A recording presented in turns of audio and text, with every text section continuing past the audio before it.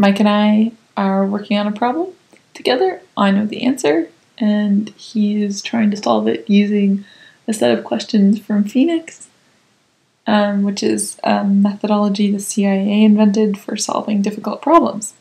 This problem is called the Greek cross. On a table, arrange 10 coins to match the following illustration. Move just 2 coins to another position to form 2 rows, containing 6 coins each when added up either horizontally or vertically.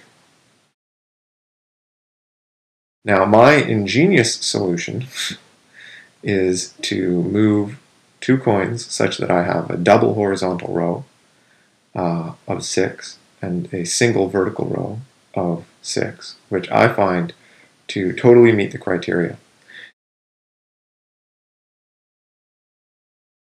So if you had the lines on a sphere, for example. But since the question states on a table, which is a flat plane, I conclude that any form of bending is much more cheating than my double row, since they do not they do not at all state that your row can't be two. The best case would be if I had 12 coins. It would be trivial. The worst case is that the problem can't be solved. Would you like the resolution to be? I would like the resolution to be a double horizontal row. Didn't it say that? Is that not what the sentence is? No, I don't think so. Well, then I think they have a poorly worded sentence here, because I think the sentence in proper English indicates... Do you want me to tell you the questions that are most helpful in answering this problem? Sure. Okay, here's the book. Don't look at it, I'm going to show the answer. What are the boundaries of the problem?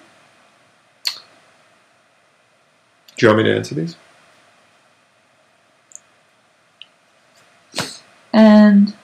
Are you sure I haven't solved the problem already? Yes. I have 10 coins. Okay. They're on a table. Yep. Tables are flat. Mm-hmm. So I have 10 coins in a plane. Now it says I'm only allowed to move 2 of them, but since I think that's just screwing with me, I'll pretend I can arrange them however I like. So there's only one thing you said there that isn't true. That it's in a plane. Tables are flat. What is the definition of a table? I've considered I could take one coin and set it on top of another coin.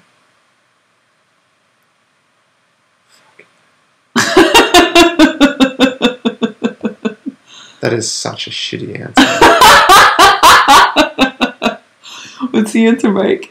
Well, I just take one coin from the 6th row, and I put it on top of the intersection coin in that same row.